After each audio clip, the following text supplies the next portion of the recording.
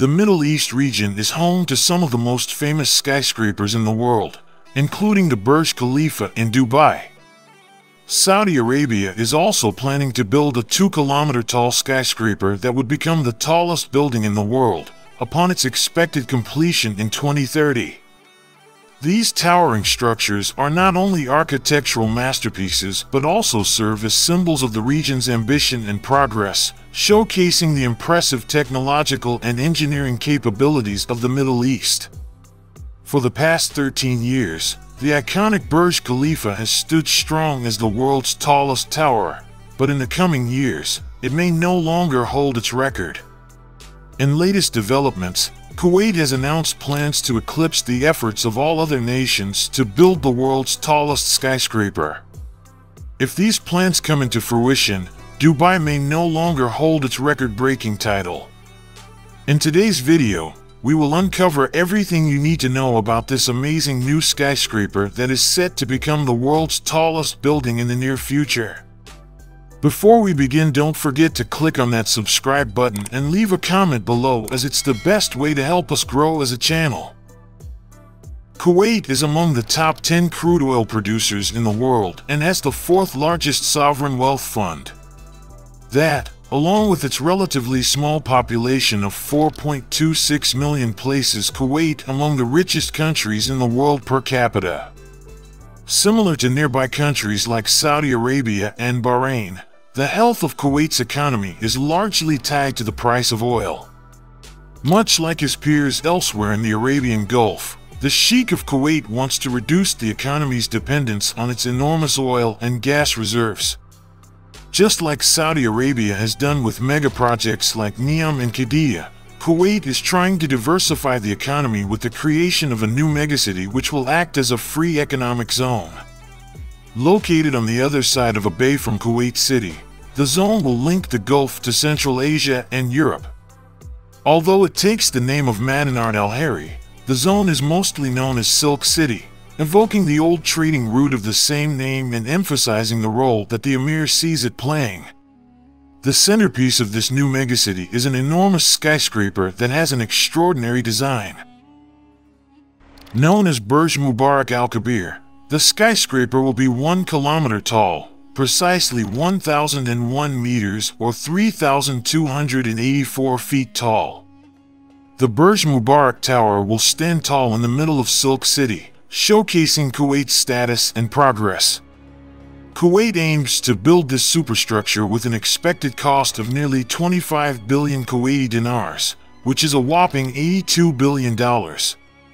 It is anticipated that the construction of this tower will begin by 2023, and the project will take around 25 long years to be completed. This billion-dollar project is being developed by the Kuwaiti real estate company Tamdeen Group. The tower will be designed by renowned Spanish architect Santiago Calatrava, who is well known for his designs including the World Trade Center Transportation Hub, Milwaukee Art Museum, and the City of Arts and Sciences in Spain.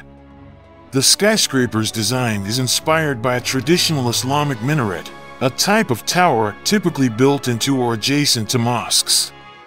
Although the Mubarak al-Kabir Tower would have a greater number of floors, the elevators would have to be double-deckers due to the amount of space taken up. Due to its immense height, the building is vulnerable to high winds. To maintain stability in the face of these winds, the 1 kilometer tall tower will have 3 interlocking and twisting structures that will ensure that the tower is protected against vibrations from a wind speed of 240 kilometers per hour. Moreover, there would be vertical ailerons running the entire length of the building on each edge. As these ailerons were positioned, the winds would be redirected so as to minimize structural noise. At 1,001 meters height, the gigantic Burj Mubarak al-Kabir Tower will have a lean top and 234 floors with an accommodation capacity of 7,000 individuals. The height of the tower is reportedly an intentional tribute to the all-time famous folk tales collection 1001 Arabian Nights. The upcoming skyscraper will be a mixed-use development. It will come with various facilities, including offices, apartments, and observation decks. Along with these, the tower will also have a hotel and many retail outlets and restaurants.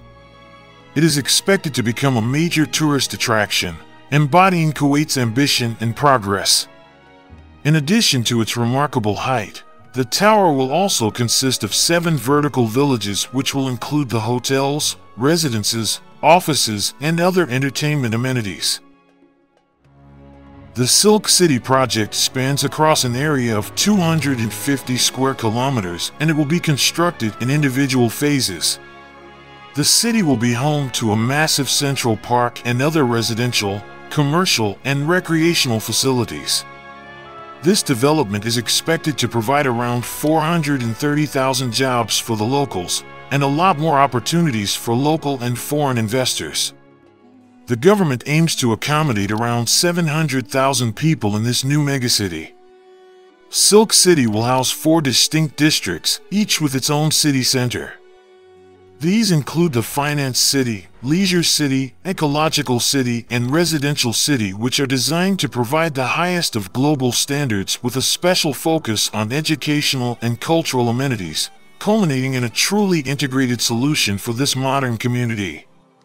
Silk City will also include other attractions such as a nature reservation area spanning 2 square kilometers, and a new airport and a duty-free area, in addition to multiple amenities including business, leisure, athletic and environmental areas and conventions. Other plans include a rail network, a port, a logistics and industrial hub, as well as an Olympic stadium.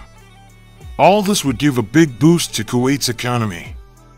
In all, Silk City project is expected to generate a staggering $81.5 billion investment.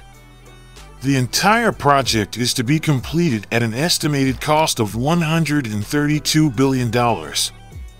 These were all announced as part of Silk City's $86 billion Phase 1 in February 2019. The Silk City project is part of the Kuwait Vision 2035, a plan that aims to transform the Middle East country into a global financial hub. As part of the plan, the government will focus on the development of northern Kuwait. In May 2019, the Sheikh Jarrah Causeway opened as part of the Silk City project's first phase. The causeway connects northern Kuwait to Kuwait City. It was one of the largest and most challenging infrastructure projects in the entire world. The causeway had an estimated construction value of approximately $3 billion, and upon completion, the driving time from northern Kuwait to Kuwait City greatly shortened. The Silk City project's first phase also includes the Mubarak al-Kabir port, which is currently under construction, and it is part of China's Belt and Road Initiative. China will be heavily involved in the development of Silk City. China is the biggest importer of oil globally and the destination for more than half of the Middle East's oil exports. It is therefore an important market for Kuwait. China signed a cooperation agreement with Kuwait for the city's development, and it was agreed that the Chinese construction and communications company would oversee the first phase of the project. This is in line with China's Belt and Road Initiative, which aims to expand trade networks as well as the republic's political and economic influence. China is particularly interested in the Mubarak al-Kabir port, which upon completion will be among the closest seaports to Central Asia. The Silk City project has the ability to help Kuwait begin to transition away from its economic reliance on oil exports, which as of 2019 comprised nearly 90% of state income. Construction of the city is well underway, though it may take several more years to complete and reap the benefits. With the Burj Mubarak Tower, the project is set to push the boundaries of architectural achievement and the Middle East's status as a region with some of the world's most incredible and innovative structures will continue long into the future. What are your thoughts on this megaproject? Leave a comment below. Thanks for watching and see you in the next video.